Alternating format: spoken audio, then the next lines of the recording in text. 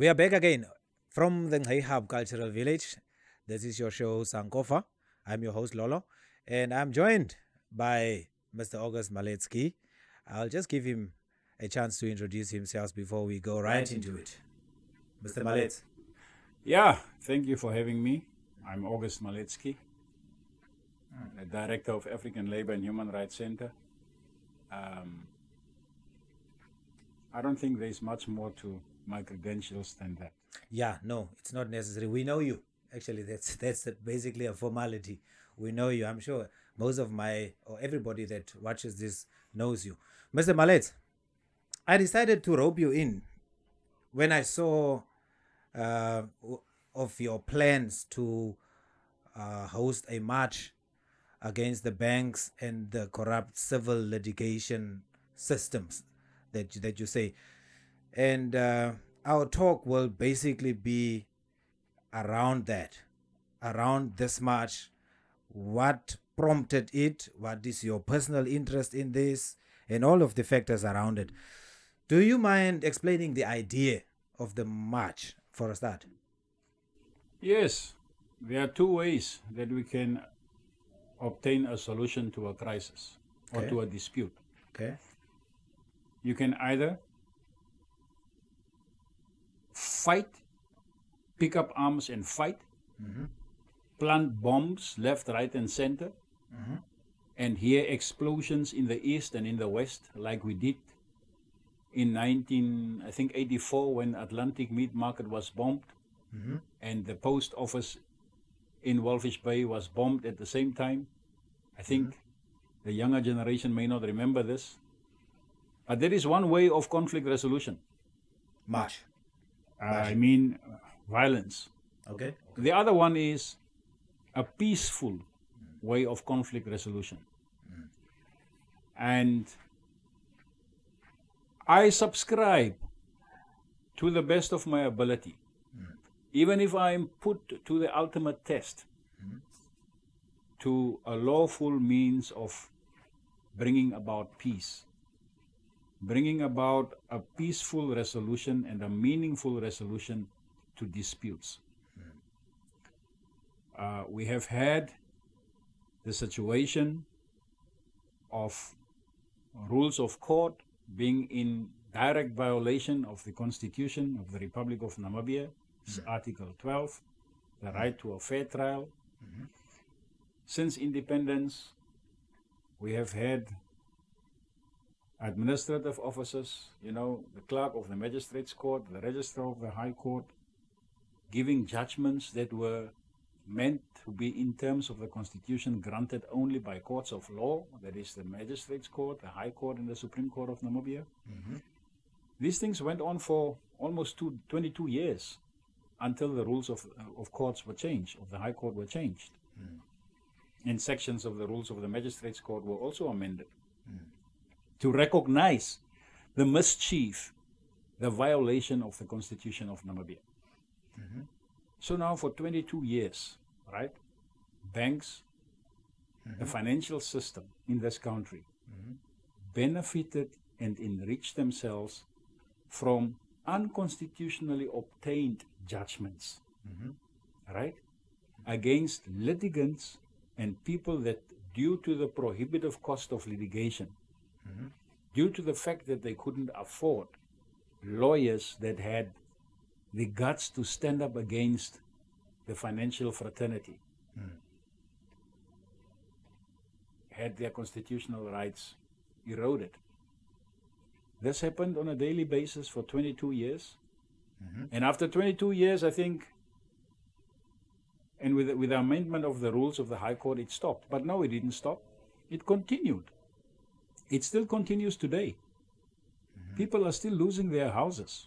The rules of the High Court, Rule 108, special applications that need to be made and for the judge to inquire into the position of a primary homeowner and what a primary homeowner is, what the position of the primary homeowner is.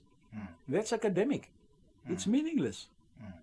I mean, look, if you are working at Rossing Uranium, right, and the bank grants you a home loan. And you were paying for this home loan of 20 years for 15 years. And after 15 years, because of COVID, you are retrenched. You fall in default for 3, 6, 4, 5 months.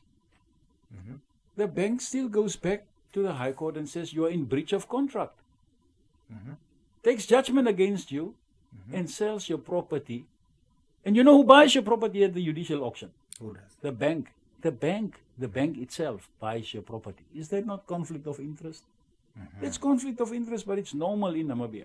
It's violence provoking, stoking violence. It is telling the people of Namibia to make petrol bombs and to throw at banking institutions, to break into, these banking buildings and stuff. That's what is happening in Namibia. It's an open invitation for violence.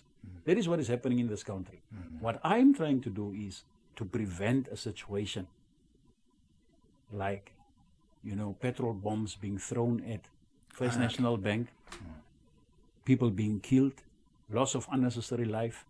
I'm trying to prevent anarchy in this country. So therefore, we have chosen not the path of petrol bombs, not the path of the gun, but we have chosen to peacefully demonstrate in masse throughout the Republic of Namibia, telling our lawmakers, telling our leaders, because everything starts and ends with our leadership, that what they are doing and what they allowed to happen under their auspices is wrong. Okay. Mr. Males, I take specific interest in your case. Here's the reason why. I am a proponent of, and a part of why I do what I do is because I want our generation to challenge and to review all the systems that govern us. Because we are living on systems as we have received it from the apartheid and colonial regimes, with minor policy changes here and there, but the systems and institutions are those that we have inherited. So I am of the opinion anyway that we should revisit and review all industries and all systems that we've inherited, including the banking industry. But tell me, while we have systems, institutions, and processes in Namibia, why do you think, or why are you taking personal interest in this issue? And what motivates you to fight for the masses here? Or is there a personal agenda? Tell me, what is driving your motive? Is there something in it for me? Yes. Well, that's a great question. It's a brilliant question. What is in it for me is that future generations will stand up and say that there was one man called August Maletzky who was bold enough to tell these people to their faces that they were corrupt. That is what is in it for me. There's another thing in it for me. Okay.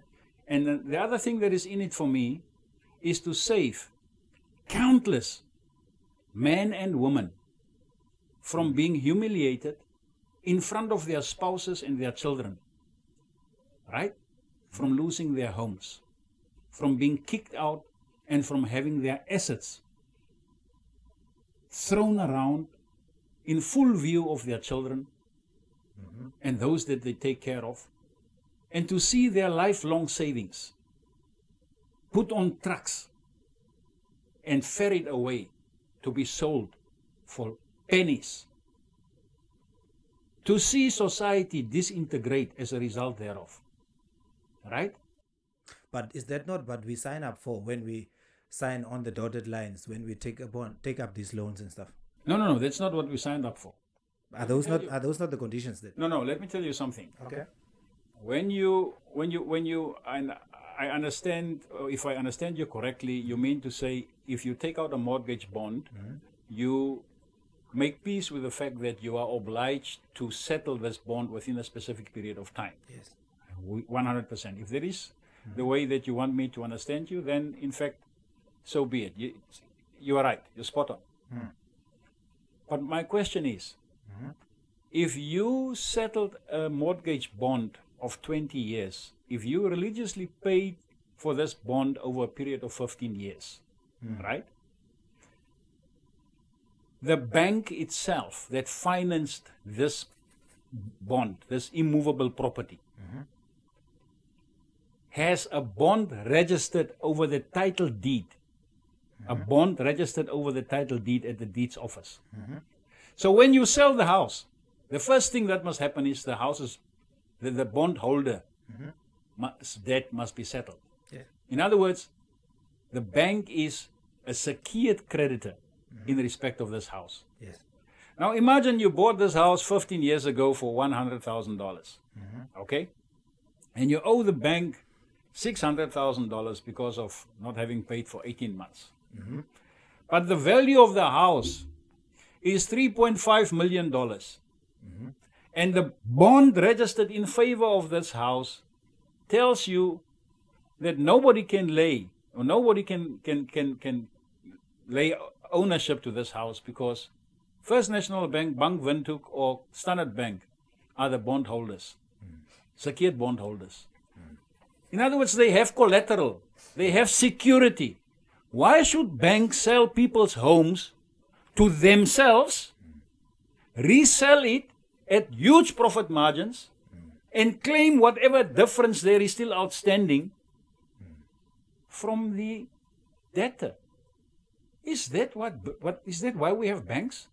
To exploit? Is that what you signed for? No. That's not what you signed for. Definitely. Fact remains, with every year that passes by,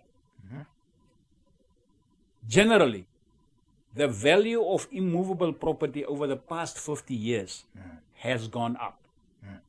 Right? So, whilst your debt decreases over the period of years, the value of your property increases. So what does it tell you? The collateral, the security that the bank holds, Increases. exceeds the debt, your defaults, by far. I get you. So why must they now come and sell your house because you're in default of repaying the mortgage bond for 6 months or 18 months? I get you. Huh? Who would sign up for something like that? If you want a loan from a bank today, say yes. If you have somebody that can give us collateral, we'll give you $600,000. And if your house is valued at $1 million, they will gladly give you $600,000 because they have collateral in respect of that house that is worth $1 million. Why? Why then don't they apply the same principle in respect of debts that you have? Essentially, you are not bankrupt. Your assets, right? Your assets, which principally are constituted of the immovable property that you have, exceed the debts that you have by far. But because banks have portfolios that they themselves invest in, right? They choose to sell off your property for next to nothing to themselves. Nowadays, banks buy the property in conflict of interest at judicial auctions. And I'm saying in conflict of interest. Our judges, who are the upper guardians of the Constitution, are aware of this, but they don't intervene. They don't interfere. They let these things happen. Why do you think that is? Well, because the only conclusion that I make is they perhaps don't care about it. They're absent-minded about it. They're not affected. They're not affected by it. But then we must also draw the distinction.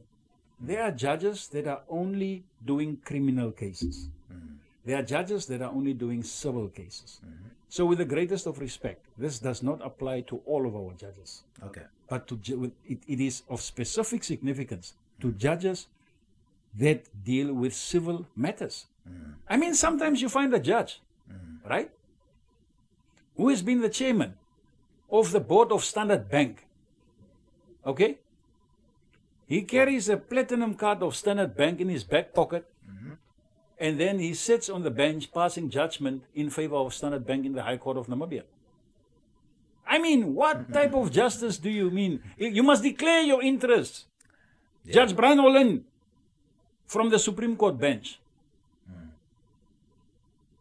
many, many years ago, I'm saying from the Supreme Court bench, told Mr. Hewat Bekes, told all the parties that were present in the Supreme Court, that he had a personal friendly relationship with Mr. Hewat Bekes, who was one of the litigants before the Supreme Court, his father. And he asked them, is it fine if he sits? But he declares his interest, he declares the fact that he knows Mr. Bekes, his father. And as a result of only that fact, he was prepared to recuse himself as a Supreme Court judge. But the parties agreed and consented that no, it doesn't matter, you can sit as a judge. But in this country, we have judges carrying platinum cards of banks, right? Prestige members of certain banks, granting default judgments and judgments in favor of banks left, right, and center. Conflict of interest is just normal. I get you. You know, one thought that comes to mind is, now that you're explaining all the ways in which the banks actually benefit from mispayments or perhaps defaults from their clients, I've always battled with this idea of there's $1 million house, then you have $1 million car. Car you can pay off in 5 years. But the house, that bond has to be for 20 to 25 to 30 years in some cases. And so, and that's another thing that we have, we're holding on to as we have inherited it. How does it actually serve us today? Why is it that, why can't we have the same deals that you, for example, that makes it possible for you to pay off $1 million car in 5 years? Why can't I have that deal with the house? I know it's not a question for you to answer, but definitely it is something that, or what would you perhaps say about that? You see, the thing is, it's a matter of recycling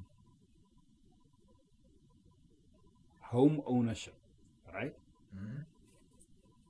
There is no logical reason why you cannot settle a bond in respect of your house as quickly as you settle a debt in respect of your car. There's no logical reason for that. But you see, the institutions that we have in this country, the institutions that our lawmakers have in place, the institutions like the Bank of Namibia, NAMFISA, have chief executive officers. I'm talking about Mr. Kawagap, who one thinks is a very respectable person, but is actually a hollow, a meaningless nincompoop. And I'm saying this with the greatest of respect, because everything he does not positively impact on the life of Namibians. Except for, the Bank of Namibia being a rubber stamp of the South African Reserve Bank, which in any event it is. It never interferes. It never effectively regulates the banks in Namibia. Are you saying the Bank of Namibia is not working in the interest of the public at large? What are you saying? Can you give me an example when it did that? Can you give me an example when the Bank of Namibia took punitive action against First National Bank, Standard Bank, or Bank Windhoek? Okay. Mr. Maletzky, we're going to continue. We're going to come back on the Bank of Namibia issue right after the break.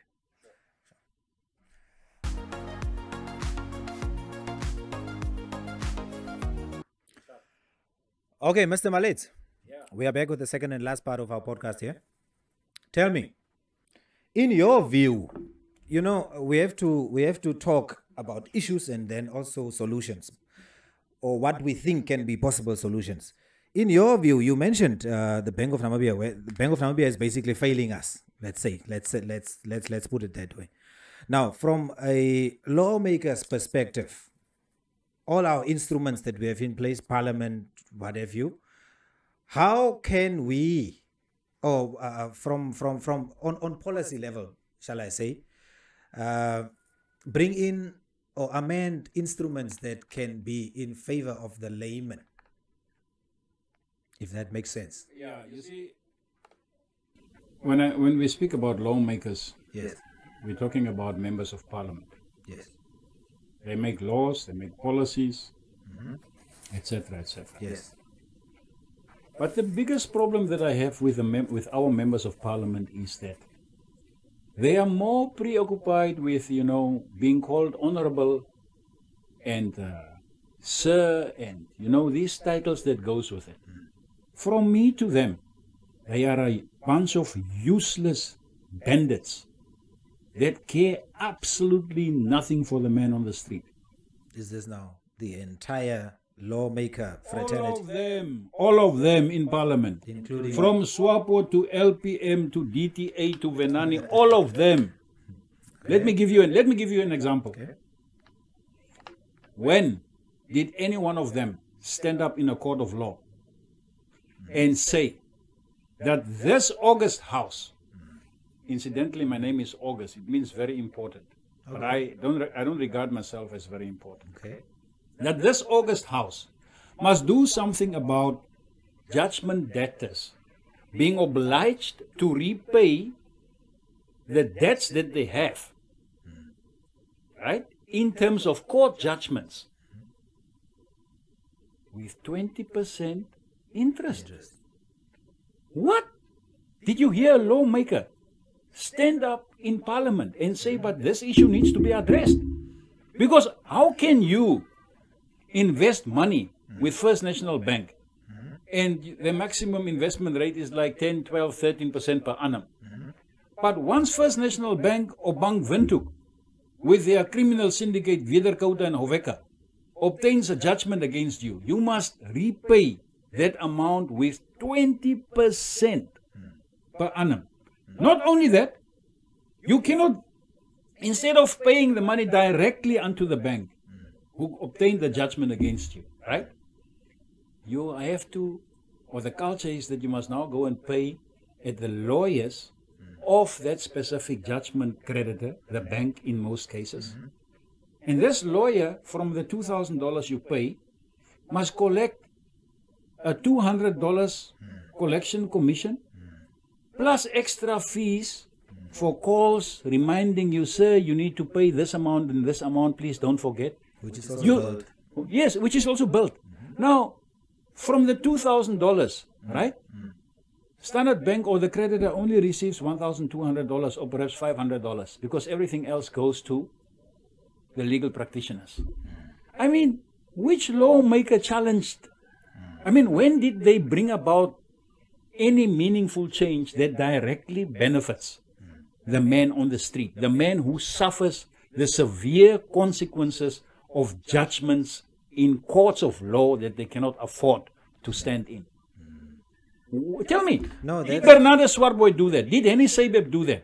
The youngsters, the young generation of Namibian lawyers that we have, did they do anything meaningful to bring about drastic changes within the actual sphere of life where people live and feel the consequences of civil judgments against them?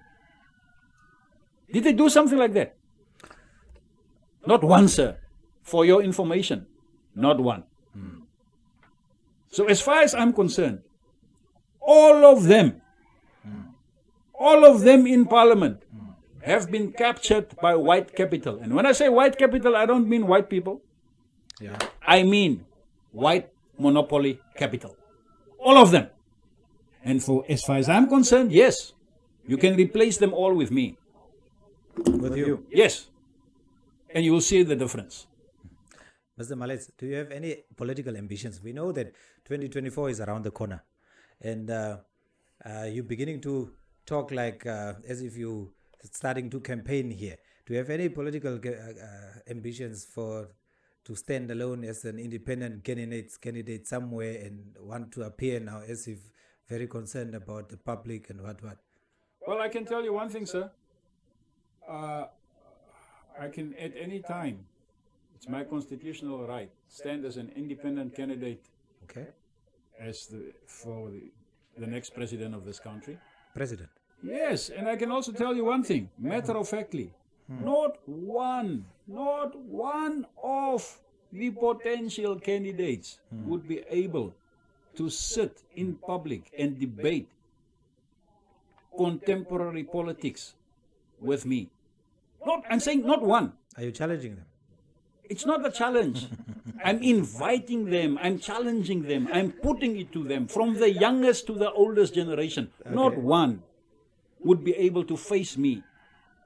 I mean, I invited them for more than 27 years now to share a public forum with me, but they declined it. But let me come back to your answer. Okay. At present, I have no aspirations for political office. I aspire for a leadership, right, that would revolutionize the landscape of Namibia for the benefit of all of its people. And yes, along those terms, I am aspiring to be, or I have always been, an active participant in the politics of this country. By the way, 2.5 years before the 2014 elections, we won a judgment in the High Court before Mr. Justice Miller. August 2012. That was 2.5 years before the 2014 elections when President Hage Geingob was elected as president. Okay. In fact, 24 hours or so before the elections, I was in the High Court fighting against the electronic voting machines. Okay. But still, I did not participate, despite numerous invitations by SWAPO, by all the other parties. I declined. I said, no, I have a conscience to live with, and it's not my time yet. God knows when my time will be there, when it would be my time to join politics. I don't know what will happen tomorrow. But as of now, I'm standing up for SWAPO, for DTA, for irrespective of what political party you belong to, what religion you belong to. That to me doesn't matter. The skin color is not of any significance to me. Your politics is your politics.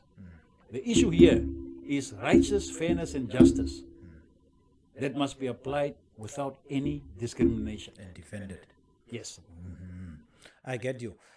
Just to come back on the bureaucratic, I want to say, channels of, default.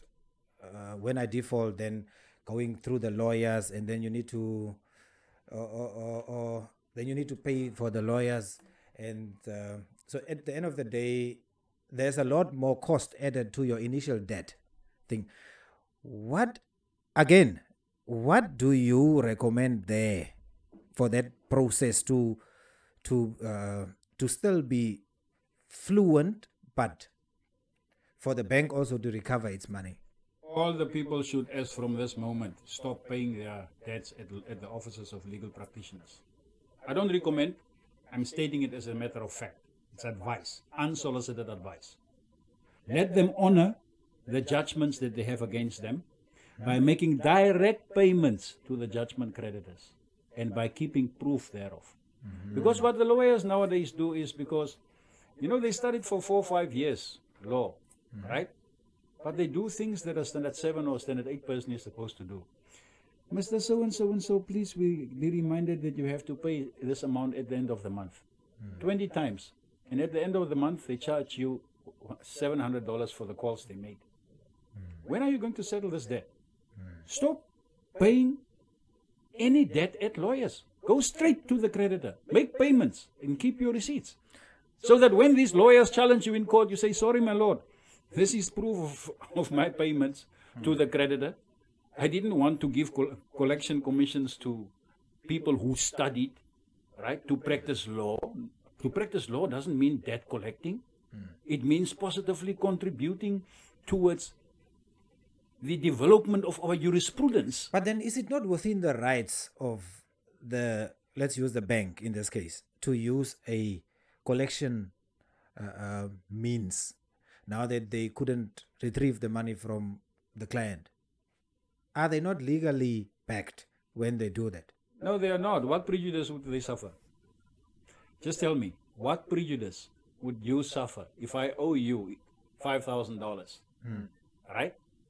And I pay the $1,000 that I agree to pay to you, directly to you, instead of the intermediary that you want me to pay to? What prejudice do you suffer? What harm do you suffer? Okay. Obviously, there has been attempts from my side to get this money from you, which did not come as per the agreement, which prompted me to go to my debt collector and via him must now try to retrieve my money. You see, so it's most now not in all cases that banks also at times take a few months, before they start to take these steps. So do you see that as being still not lenient enough, Mr. Maletzky? I can just tell you, sir, how lenient is it if you buy somebody's house that is worth $6 million for $1 million at a judicial auction, right? And you sell it for $5 million, pocket the $4 million that you make, like Wiederkouter and Hoveka and Bank Windhoek did in a specific case that I know of. It's also on Veritas. And still sue these people for the outstanding balance. You call that leniency? Okay. Mr. Maletzky, I get you. Now, my last point. In terms of, all these banks that we are there, that we have got out there.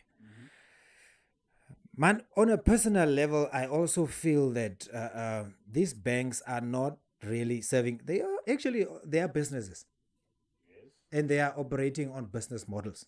Yeah. Is it not perhaps time that we, as young, especially black Africans, begin to think in terms of our own financial systems, creating our own financial instruments, banking systems that will work for us if the current systems are not working for us?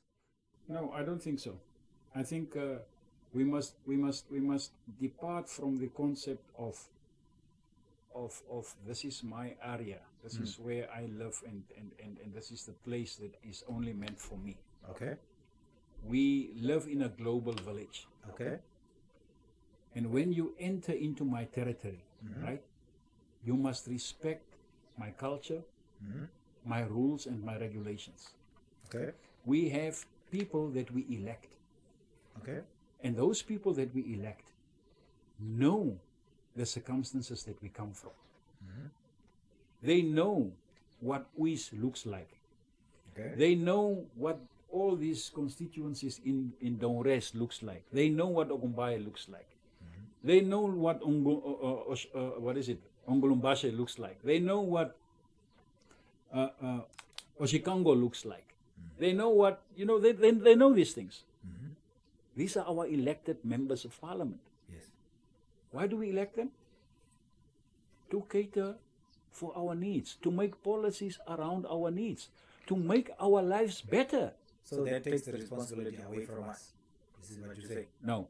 To a certain extent, we delegate, right, unto them the authority to, on our behalf, make policies and laws that control these banks, that regulate these banks. But doesn't mean that we should sit back and give them a free ride.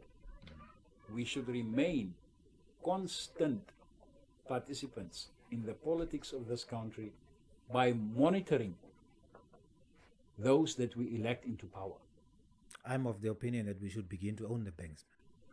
Well, why not?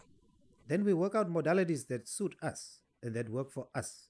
Well, Bank Windhoek, I thought Bank Windhoek was a Namibian bank and, was one of the friendliest banks until I realized belatedly so that, I was fooled by the name Bank Windhoek. In fact, of all the banks that I came across, it is the most cruelest institution that I've ever come across, together with their criminal syndicate group of lawyers which I so love. I would love them to sue me so that I can prove them, prove everything that I said about them in a court of law. I actually dare them to do that, right? I realized that you can't even compare First National Bank to Bank Windhoek. Bank Windhoek is the worst financial institution in this country. From my experience, what is supposed to be a Namibian bank, a bank that carries the logo of Windhoek, our capital city, is the worst criminal. So what are you talking about? Mr. Mallet, there have been, I know personally that there have been attempts on your life. Yes. And not one or two, but more. Yeah. And what makes you such a radical? Why do you think you can speak your mind and without fear? What is that thing that removes the fear from you? Tell me. You're doing because you would say things that people wouldn't dare, especially in the public space, social media space. I mean, what is it? I guess. And that's my last question. I guess it's a glorification of compassion. Okay. I guess it's a compassionate hatred. A compassionate hatred to see innocent people victimized. A background that I come from. Okay. I don't know whether that... It does. It does. You are actually a revolutionary in some way. Okay, anyway, Mr. Mallet, I would like to thank you for your time. And as always, I will call you in from time to time. I like talking to you. I like people that express themselves and that go out there and actually do things, because many people only talk. So, yeah, from that aspect, if there's perhaps anything that you would like to say, about the march, please, anything that we didn't say, the date and the time and so on. Yeah, it's the 26th of August, 2023. 26th of August. 26th of August. Is it now strategically timed with the Heroes Day? You see, this will be the first Heroes Day since independence. Okay. Yes, all of the others were academic. They were celebrating people who died in Ongolombashe, forgetting about those that were humiliated in the dungeons of Lubango, etc., etc. Those were academic. Okay. Were tribalist, and this that's one it. will be different. This one is not going to celebrate one tribe. Okay. It's not going to celebrate politics. Okay. It is going to celebrate the first step towards economic emancipation of the Namibian people. We are setting the stage, meaningfully so,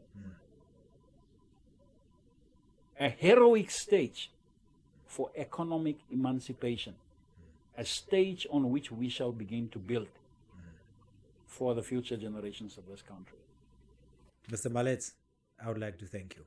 You're most welcome. On that note, help me thank Mr. Maletzky for, again, another informative episode. And as always, my very much sincere appreciation to all my viewers, subscribers. And on that note, signing out from Sankofa Studio. Thank you.